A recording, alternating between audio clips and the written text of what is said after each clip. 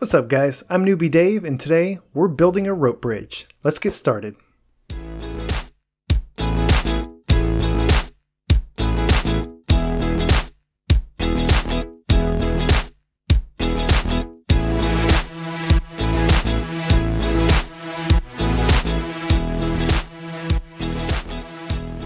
What's up guys, hope you're having a great week. Before we get started, there is something weird going on. I think my house might be possessed. I came to swap out my armor today and my armor stand is like gone crazy. I don't know what's going on with this thing, but I certainly did not do that. So I'm just gonna walk away and try not to get on its bad side. Now this bridge that we're going to be building today is something I wanted to do for a long time because I always do my outros over on that little hill over there. I usually spend most of the episode on this side of the river, and even though I have a bridge over here, I mostly use that to get to like the nether portal or the cow farms or something like that. To get to the little hill where I do my outros, usually I just cross right here. I don't bother taking the bridge because it's longer. It takes longer to get across the bridge on that side than it does to just swim. And I'm tired of swimming, so I am going to build a little bridge on this side of the river today.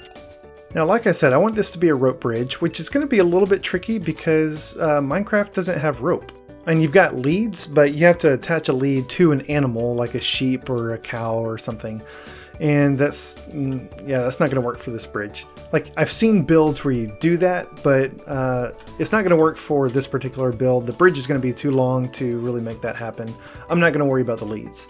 So instead, we're just going to have to fake it. We're going to have to use something that looks like rope when it's all constructed and put together. And I think it's going to be convincing. Now, to get started, we're going to need something for this rope bridge to like attach to that's going to support it. So I'm going to start with actually constructing some new trees. So I want the bridge to be kind of going across right here. If I go too far over this way, I'm going to be running into the canal. If I go too far this way, then like it's not going to be able to cross that way. I would have to go this way or something. And so I'm thinking kind of right here in the middle. I've already got a big oak tree right there, so that's probably going to be one of our supports on that side. Now we just need something kind of on this side and another tree over there. What I want is like two giant oak trees on each side of the river to attach this thing to or to build it off of. So I'm going to start on this side, and I want this other tree to kind of be on the same row. So maybe like right here. Yeah, I think this will be a good spot. Now, I kind of covered how to make big oak trees when I made the little tree house over there for the mini villager, because I wanted an oak tree that's bigger than your normal big oak tree, like this one over here. And this is a nice big oak tree, but it's not big enough for what we wanted for the tree house, and it's not going to be big enough for this tree, because if I just made another oak tree that's that big right here, it would be a lot shorter because this one's going to be lower. And so I need something that's going to be taller than a natural big oak tree. So what we're going to do is we're going to put down, I'll start with 2 oak logs like that. I'm going to put some dirt. Then I'm going to put an oak sapling, and we're going to bone meal this thing. But if we just bone meal it, we have a pretty good chance of just getting like a small oak tree. And I don't want to do this over and over and over again, trying to get a giant oak tree. So I'm going to try something that I've done before and sometimes works, sometimes doesn't. I'm going to put a block on top of that, and then another block on top of that, and then I'm going to put some stone all around this thing. So stone on all 4 sides like that, and then I'm going to knock out this dirt in the middle so that there is actual space for the tree to grow. Now the plan here is we've created something that the oak tree shouldn't be able to break when it builds. And it's at such a height that it should prevent this thing from growing as a small oak tree. Like this should sort of force it to grow as a big oak tree. Like I said, sometimes this works, sometimes the leaves just grow like around those blocks. But I've had more success with stone than using like dirt or, you know, oak logs or something. So we'll see if this gets us the giant oak tree that we want. It may end up using more bone meal, I think, because we'll probably like the game might skip opportunities to grow a small oak tree. Ah, look at that. First try, we got our giant oak tree. So yeah, I think that worked. So now we will knock out this dirt that we grew the tree from and put down another oak log right there. And then of course we will get rid of the stone. And now we've got our super tall oak tree, and that's exactly what we wanted. We wanted like the tree level to be, like the leaves to be at the same level as that tree over there, which means that it had to be a much taller trunk. So we're going to do something similar on this side. I'm going to plant a tree that's kind of in line with that one. And this one doesn't need to be as tall, like all 4 trees don't need to be the exact same height, but I do still want it to be a giant oak tree. So we're going to try the same trick of putting some dirt on top of this, another dirt block on top of that, and then surrounding it with stone to try to force it to grow as a tall oak tree. Awesome. Yeah, so I think the stone technique is working here. Like I said, I've had mixed results with this, but I think the times that didn't work, I was just using dirt or another log type or something that the tree could grow through. But I think the stone, the tree's not able to grow through the stone, so it forces it to become a giant oak tree. All right, so now we just need one more tree, and as you can see, there's a little problem here. Where this 4th tree needs to go, there's no dirt. Like the tree needs to be in the middle of the river. I'm okay with that. Like I'm actually going to plant this tree in the river, and I'm going to kind of align it with these 2 trees right here. So if I go down, I'm going to just start planting some, I guess planting's not the right word, but placing some oak in the water like this. And this one doesn't quite line up with the tree on the other side. That's okay. Like these 2 need to line up and those 2 need to line up, but these, like, I'm not trying to make it perfect. I want this to feel a little bit natural. So I'm okay with this not completely lining up. All right, so this one I'm going to go up 3, and then I will do the dirt. And I'm going to see if I can get these, yeah, oh, no. Okay, so the scaffolding just drops. Unfortunately, I can't place these on the side. So I'm just going to place dirt on the side. And beautiful. So this took quite a bit of bone meal. Like, to try to force it to be a big oak tree like this uses a lot more bone meal than just planting regular oak trees. All right, so we've got our 4 trees planted. There's one teensy tiny little problem with this one, and that's it's actually kind of too tall. Like, oak trees don't grow this tall in Minecraft. It's so obviously too tall that it kind of sticks out like a sore thumb. So to fix this, I'm actually going to make this thing like really, really big around the bottom. Like, I don't know if you've ever seen those trees that grow in swamps. I think they're like cypress trees or something. They've got like these really fat bases that kind of taper off as they go up. And then they have like kind of skinny trunks above that. That's kind of what I'm going to go for with this tree. So I'm going to plant some, I keep saying plant. I'm going to place some oak logs around the base of this thing and just kind of start building up from the bottom. And basically try to give this tree like a really fat base, like the trees that you see in a swamp. Like in real life. The trees in Minecraft swamps don't grow like this. And I want this to feel kind of organic, so I'm going to, the pieces on the side here, I'm going to make like a little bit taller. And maybe have some of the corners come up a little bit higher. And yeah, maybe, let's see, how does that look? So yeah, I think that's a lot better. I think it looks a lot more natural, like something that would actually grow up in the middle of a river. Now, the other problem that we have with this is there's now a giant tree in the middle of our river. So this is actually pretty easy to fix. I'm just going to do a little bit of terraforming and basically like move this part of the river over a little bit by placing some dirt on this side and then just kind of digging out that side a little bit.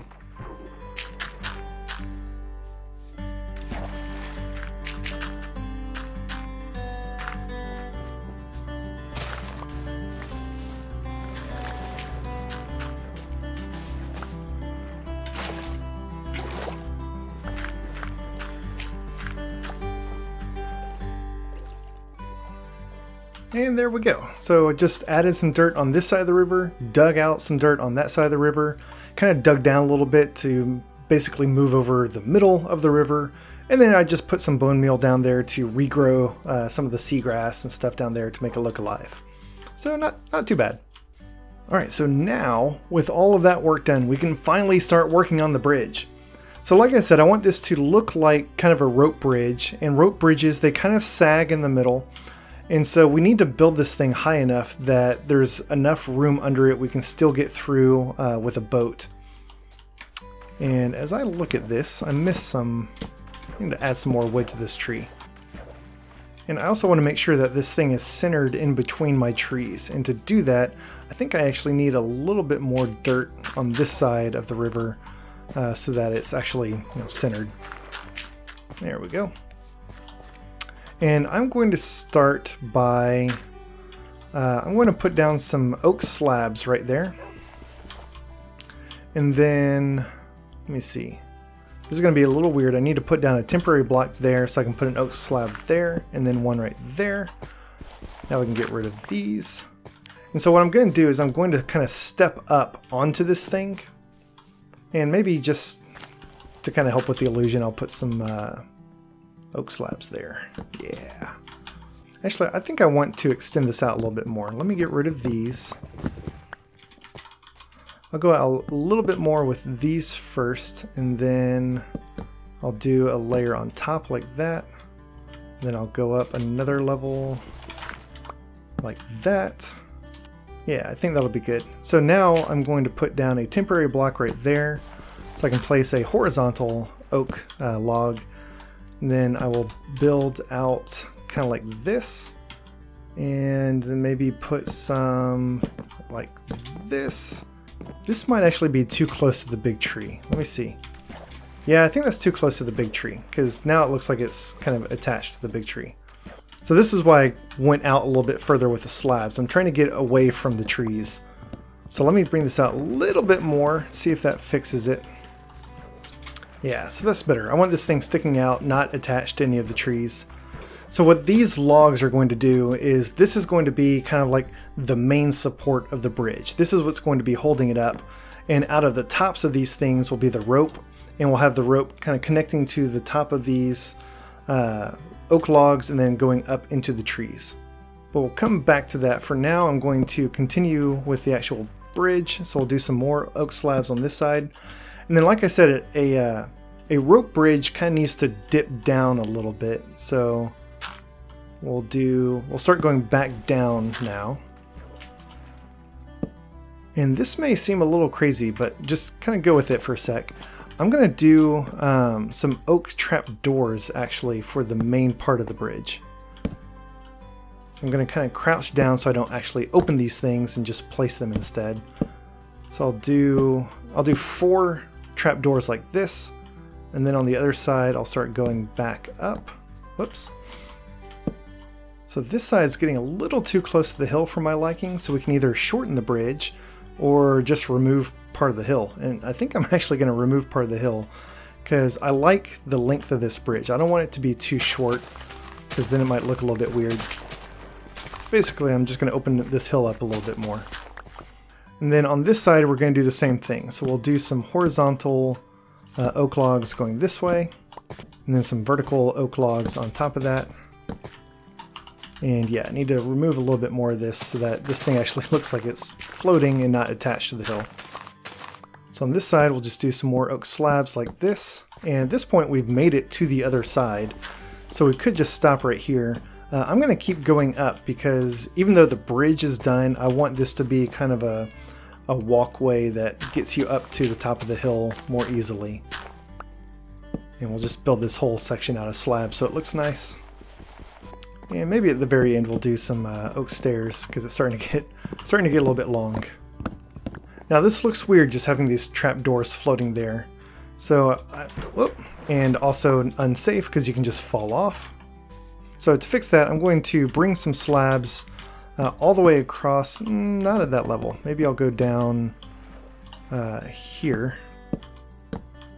And just bear with me because I'm kind of figuring this out as I go. So that, and to make it look less weird, I think I'll go up one more level of slabs on the sides here. Yeah, so the bridge part actually kind of goes down, and these will be kind of the edges, the walls. Alright, so how are we going to make this a rope bridge instead of just a bridge? We're going to do that by using birch fences. So I'll make a couple of these things. And let me start in the middle. I'm going to start right here. I'll put some birch fences on the sides like this. And then to make this look more rope-like, we'll start going up. And I'm going to make these a little bit taller so that I can go up even more. Like that. Yeah, I like that.